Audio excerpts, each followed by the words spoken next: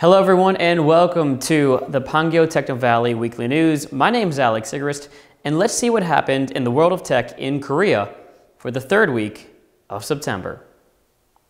First up, K-UAM Dream Team launching drone taxi in Jeju in 2025. Hanwha Systems formed the K-UAM Dream Team Consortium with Korea Airports Corporation and SK Telecom, and will provide Korea's first commercial UAM service in Jeju-do by 2025. They will develop a pilot service connecting Jeju International Airport and major tourist attractions and build vertiports, or vertical takeoff and landing sites, and a UAM traffic management system. The consortium will verify safety through the Government Demonstration Project K-UAM Grand Challenge first and second stages, and at the same time build ground infrastructure such as vertiports to start UAM services in Jeju-do by 2025. They plan to start a pilot project and develop it as a basis for complex urban UAM operations by incorporating future technologies. And for our second big story of the week, Gyeonggi CCEI is selected as Seed Tips hosted by Ministry of SMEs and Startups. The Gyeonggi Center for Creative Economy and Innovation was selected as a consortium organization of Seed Tips, a private business-led preliminary startup support program hosted by the Ministry of SMEs and Startups. Seed Tips is a pilot project conducted by the Ministry of SMEs and Startups that started this year. It discovers promising technology startup teams through private investment companies, and after incubating within 6 months, executes seed investment for excellent companies. The purpose of this process is to foster early-stage startups and increase the success rate of technology entrepreneurship. For our next big story of this week, Nexon's Dungeon Fighter Online releases custom bike with Super 73 from the United States. Nexon Corporation introduced the Dungeon Fighter Online custom bike in collaboration with the American electric motorbike brand Super 73. Super 73 is a retro-style mini bike brand that reinterprets the mini bike of the 1970s in a modern way by combining the convenience of a bicycle with the ruggedness of a motorcycle. This bike is a game intellectual property collaboration project that was first unveiled by Super 73, and only 2 models will be sold in the customized version of S2.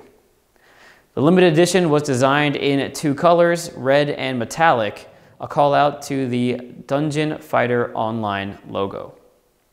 And for our final story, Korea Deep Learning selected for AI Learning Data Construction Project. Korea Deep Learning announced that the company was finally selected for the 2022 AI Learning Data Construction Project and plans to construct the world's first ink painting data. Kim Ji-hyun, CEO of Deep Learning Korea, said, "We plan to process various expression techniques of ink painting into data in a form that is easy for AI models to use."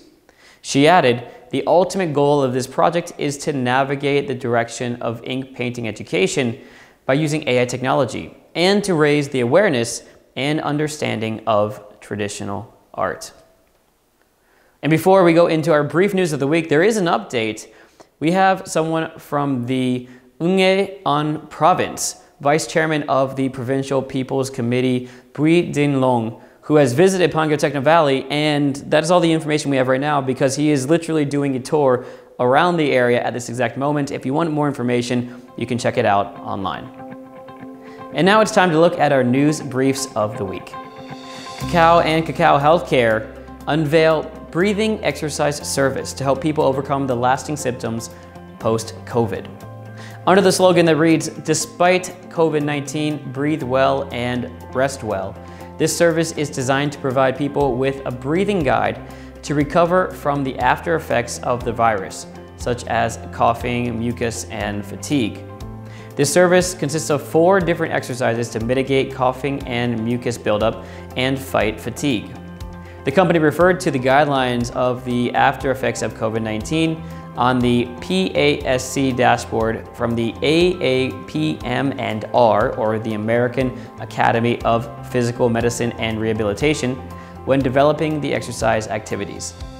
In addition, medical advice and supervision from Gangwon National University Hospital made this service all the more reliable. Second, in our news briefs, Pixelplay enters into an agreement with a blockchain platform, Polygon. Pixelplay entered into a marketing agreement with Polygon, an Ethereum expansion platform that supports Web3 onboarding and will develop its P2E game Pixel Battle based on the Polygon network. Park Jin-bae, CEO of Pixelplay, said Polygon's technological innovation and game-friendly policies will create synergy effects to become the best partner in the Pixel Battle services that our company has developed. And for our final story of the day, Naver Z joins Tech Coalition, an alliance of global tech organizations. Naver Z decided to join Tech Coalition, which aims to combat online sexual abuse and the exploitation of children. With Naver Z joining this alliance, the company expects close cooperation with international IT corporations. Naver Z will introduce new technologies to detect and prevent the sexual exploitation of children and create an environment where all minors use Geppetto safely. And that's it for the Pangyo Technovalley Weekly News. My name is Alex Sigrist, and I will see you next week.